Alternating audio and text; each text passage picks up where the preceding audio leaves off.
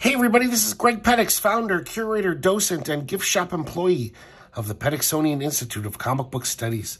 Today we're going to be looking at Quagmire Comics, #1, even though there was no other ones of these. This was published by Kitchen Sink Enterprises.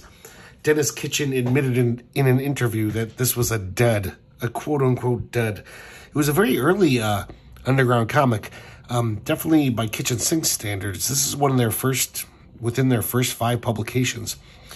Very strange underground. It's almost like a ground level comic, like that came out later in the mid-70s, like Star Reach, things like that. It's kind of genre orientated. It has no radical politics. It has no sex. There's not really any gore. So it's almost like a clean underground. And you can tell by this cover, these guys are probably influenced by Marvel Comics and stuff. This just looks like a kind of a sci-fi fanzine.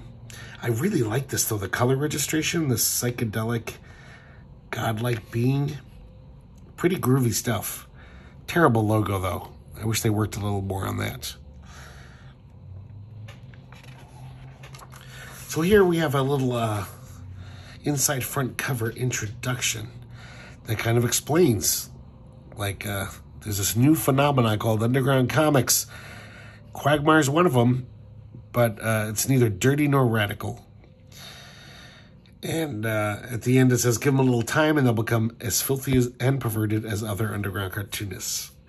I assume this is written by Dennis Kitchen. He blames the cleanliness of this comic on the fact that the 2 creators, Pete Poplaski and Dale Kuipers, are from Green Bay, where everything's kind of clean. All they do is watch Packers games and go to church bazaars. So we start with the story by Pete Poplaski. Pete Poplaski worked at Kitchen Sink Comics for like decades. He did lots of production work for them. Every now and then he'd draw something, and it was always exquisite. So even back in 1970, when this comic came out, he's already got his chops pretty laid down. Unfortunately, his storytelling and writing chops are not. Almost every comic in this comic is really just, I don't know if it's just a failure of their storytelling or they just wanted to make a little head scratcher of a story. But none of them really pay off, and they really don't make much sense. But the art's really nice, and it is kind of fun to read them and try to figure out what the guy was trying to say, what the artist was trying to say. So this one is called Survivor. We see that it looks like a storage locker, not even like a bunker. And this old man comes out. I first assumed, like, oh, is this after, you know, the apocalyptic nuclear war? But the earth seems beautiful and fine. And he's just wandering around. And then later on, a young man comes out of this locker. Look how great this art is. So it's pointillism. Really nice ink work.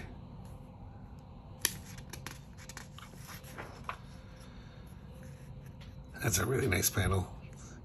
And so this guy comes up to the old man and kills him with a rock. No explanation why.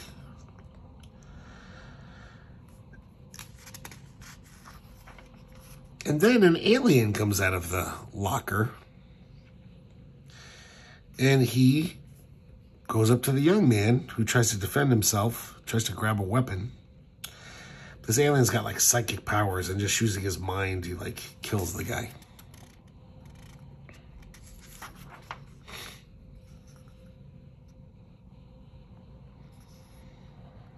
Really nice art. And that's it. I have no idea what's going on. I don't know if he's dying in this last panel or that's just him using his psychic powers to finish off this guy. Don't know. Now, I never heard of this guy before, Dale Kuipers. And I love his crazy style. It's kind of like Gilbert Shelton, but more psychedelic. And this is a goofy story. This is the most linear story, or at least the one that actually has some gags in it. It makes some kind of sense. One day this mysterious statue appears in Times Square. And around the same time, there's an abrupt appearance of a gigantic chicken flying through the skies. Some people think it's a harbinger of doom. Some people think it's the alien of salvation. I'm sorry, the angel of salvation. But it's a big mystery. Yeah, that's very Gilbert Shelton.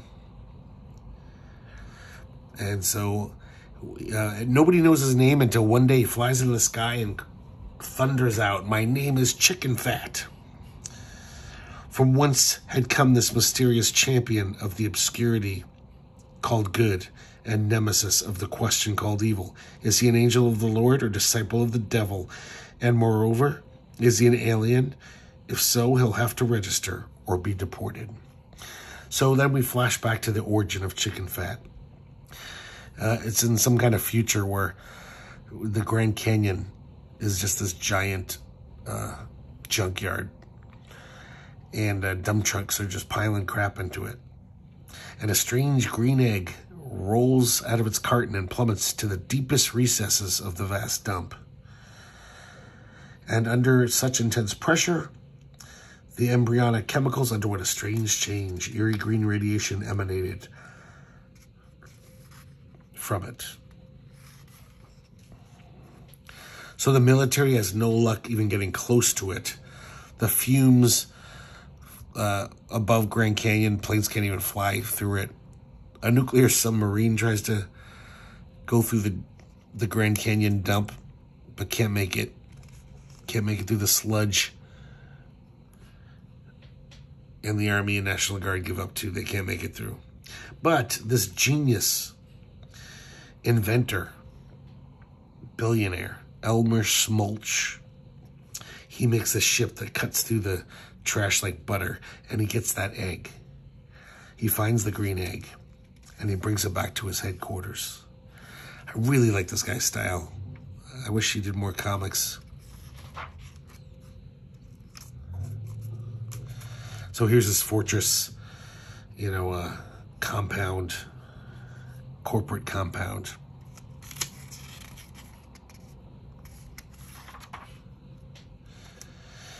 And he shoots the egg with some rays, and the egg cracks open, and out comes Chicken Fat. I really like this design. It almost looks like if Philip Droulet tried to draw some goofy comic, like a funny comic for kids or something. And Chicken Fat is born unto the world. This will continue later in the book. Dino Dillies by Peter Poplaski once again. This is a kind of a goofy comic featuring dinosaurs in the Cretaceous period. Really nicely drawn, really nice cartooning. This thing falls out of the sky, and this one dinosaur finds it. He thinks it's a miracle, and he's telling all the other dinosaurs. But then it cracks open. Turns out it's a little alien spaceship. This little guy comes out. And the dinosaurs don't seem to be impressed. They just start praying to the lava god. And the alien says, these airplanes must have brains about that big. Yeah, don't really understand why that comic was needed, except for just some nice art. Here we have Chicken Fat Part 2. I'm pretty sure a lot of time passed, because all of a sudden his art style is way different. It looks like he's using charcoal pencils, and I don't like it as much. I thought it was just a perfect style in that Part 1, but this is still pretty nice stuff. So Chicken Fat is introducing himself to that genius billionaire scientist. And over the few months, the scientist gives him every kind of book and shows him TV and movies so he can learn about 20th century culture. But then one day he sees a commercial for Mrs. Crabgrass's chicken-rich flavored soup. And it sets him off. And it says, great dreams of vengeance clouded the juggernaut's brain. The nations quake in terror, they wait. But no great bird appears, and it seems the earth is safe. So, I don't know. That's how it ends. It's just like, had this whole build-up. Oh, what? Now Chicken Fat's going to rampage through the earth to get revenge. He just disappears. Some old prospector reported seeing a monstrous bird walking the wastes of Death Valley. It's really just weird stuff. Here's another dinosaur comic, but this time by Dale Kuipers. Really nicely drawn. Some nice illustration. Excuse me. And this one doesn't really make any sense. Don't get it at all. We're following this one fan-tailed dinosaur. Cute little guy. And he's trying to get this fruit. And his tail dislodges some stuff from the stone wall. And a broken pair of eyeglasses fall down. That's the twist ending. I don't know if he's trying to say that after man destroys himself, the dinosaurs will take over the earth again. So there's going to be this detritus left behind by man's civilization. I don't know. It doesn't really matter. It's pretty badly told if you have to wonder so much. This story is just doesn't make any sense at all. I don't know why I like this comic. All these stories have no point, almost all of them. So we have Crack by Poplaski. Once again doing that very traditional kind of mainstream art almost. I mean, this guy could have worked with Neil Adams and stuff. And this guy says, I'm tired of dreams. Look at that. Of stars. His face is just like melting into a Milky Way galaxy or some galaxy. Water dripped off my face as I looked into the face of the executioner. And the executioner pulls a blaster out and fires point blank at him.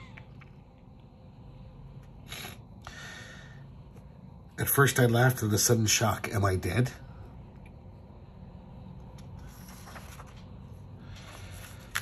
Then the cataclysmic divide. The whole universe is shattering, it looks like, and he's tumbling into it. Its spindly web touched me. I really like these 2 pages, the graphics of it. And it just says, where am I? It's so stupid. But I fucking love this art.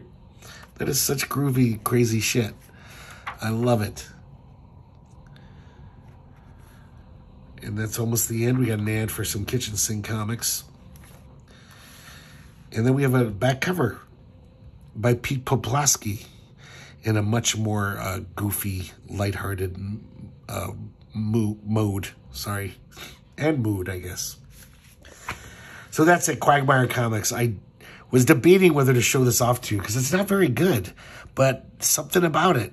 Sometimes comics like this, I just, they fail on one level, but I just have to keep it in the collection. I just love flipping through it every now and then, looking at the art. Love this crazy cover, even with the shitty logo. Yeah, so I don't know. Hopefully you liked looking at it, and doesn't make much narrative sense. And but that's it, Quagmire Comics. Hope you enjoyed it, and I'll see you next time at the Petixonian Institute of Comic Book Studies.